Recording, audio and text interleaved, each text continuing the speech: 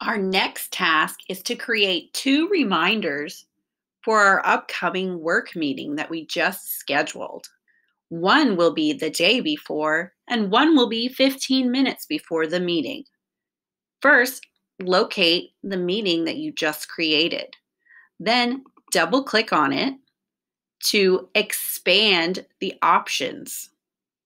Next, come over to the bell symbol, and next to it, click Add Notification. Simply increase the minutes to 15 minutes. Underneath it, select Add Notification and scroll down to 1. And from the minutes drop-down, select Day. At the top, click the blue Save sign. You have now created two reminders, one 15 minutes prior and one day prior. Well done.